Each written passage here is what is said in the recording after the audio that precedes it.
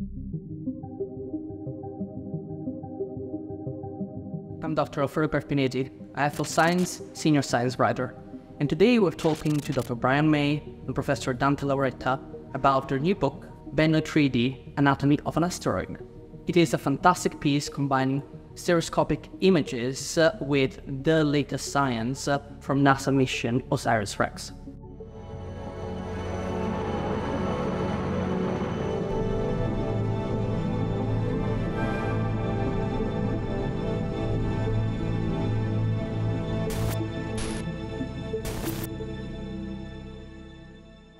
Can you tell us a little bit about how you ended up working on the book? I'm Dante Lauretta. I'm the principal investigator of the OSIRIS-REx mission, which is a NASA-funded program to send a spacecraft to a near-Earth asteroid named Bennu and collect a sample to bring back to our planet for analysis in our laboratories.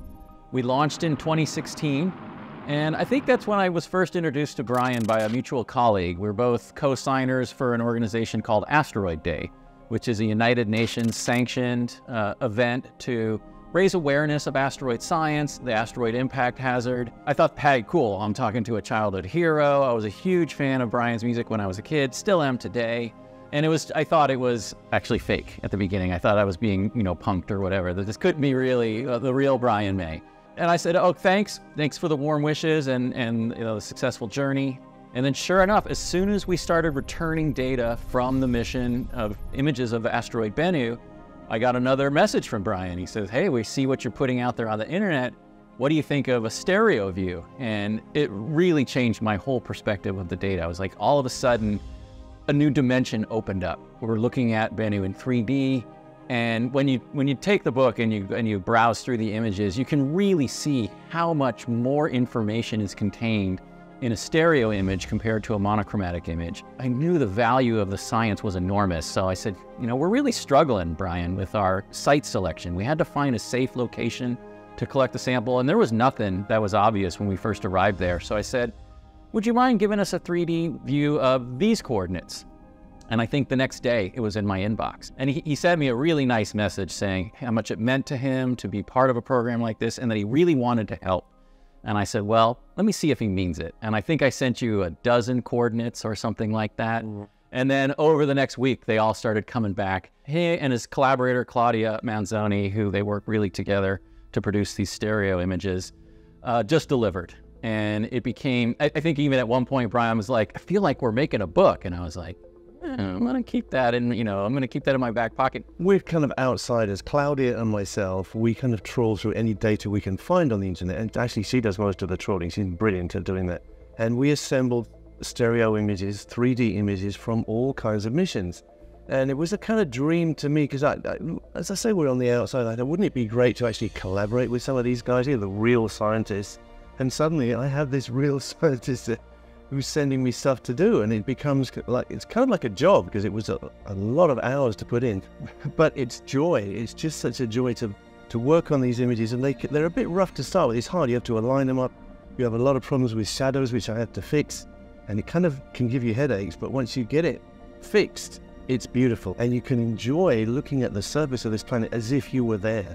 So you're totally instinctive, and that's what we were able to offer. But to me, it's a thrill. I mean, I get to hang out with real scientists. The book, of course, was another whole piece of demanding stuff, because it's fine having all this information and all this wonderful data, all these images, but to make it into a book is a huge mountain to climb. The whole thing, it's a long and arduous project, and finally you have something which I'm incredibly proud of, I must say. Me too. So much to me.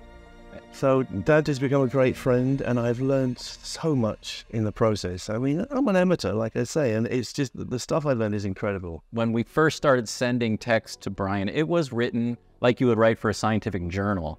And one of the best contributions was Brian. Like we said, we went through it word by word, but he really helped craft it into an accessible book for everybody. And he says he's an amateur, but he's really a storyteller, right? And he really brought that, how do we communicate this to a broad audience? Science is not for scientists. Science should be for everybody.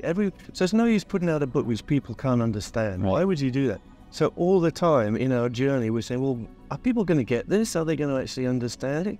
To me, it's a little bit like making an album, you know, like a music album. It has to communicate, has to speak to you. It's a very technically packed tome. You know, it's an atlas of an asteroid, if you like. But it all tells a story, and if you read it from cover to cover, you will get it. If you have an interest, you don't have to be a scientist to get it. What makes Bennu so interesting? Why is such an interesting target for human exploration? We knew we wanted to go to a carbonaceous asteroid when we were first formulating this mission, now almost 20 years ago. And I've been interested in astrobiology and the origin of life.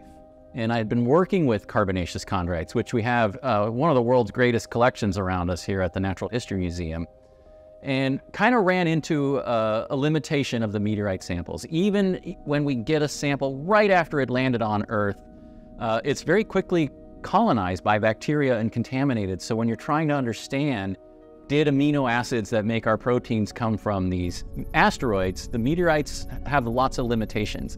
We needed to get to the surface of one of these and collect it and control the chain of evidence all the way into our laboratories. Bennu rose to the top of the list of our targets because it's in an accessible orbit. It's in a very Earth-like orbit. In fact, because of its orbit, it represents a potential hazard. And it is the most potentially hazardous asteroid in the solar system, with about a 0.05% chance of impacting the Earth. I like to tell everybody you don't need to go buy asteroid insurance or anything like that, because the impact, if it's going to happen, will be in the year 2182. Nevertheless, we need to understand these kinds of objects, how their orbits change with time, what their composition and physical properties are, in the event that humanity does need to develop a mitigation mission to prevent this natural disaster from occurring. How having access to the work of Brian and Claudia helped shape the mission? What did it change once you had the 3D images? One of my favorite moments from the mission was I had a site selection board, right? A technical panel that was looking at the spacecraft and the surface and the science and everything. Could we get down and collect the material? And Brian had been working with Claudia producing these stereo images of potential sites. I think up to 50 you had actually processed at the time. And Brian sent a case of his OWL stereo viewers to the team. And I opened up the box, these beautiful red devices that you can put your cell phone on, and you can see the stereo images right on there. And I passed them around and I said, we're just gonna flip through. And all of a sudden it became apparent the material that we could collect was in these really small bowl-shaped craters, which the spacecraft team was not excited about sending the spacecraft into. But immediately I was like, we have to figure out how to get into one of these craters. And it was the stereo images that was my wow moment, although it was more like a, oh no, kind of moment. But it was like, it became clear the challenge that we were facing. September 24th, 2023, bits of Bennu are landing on Earth. Amazing. Meanwhile, read all about it. That's right.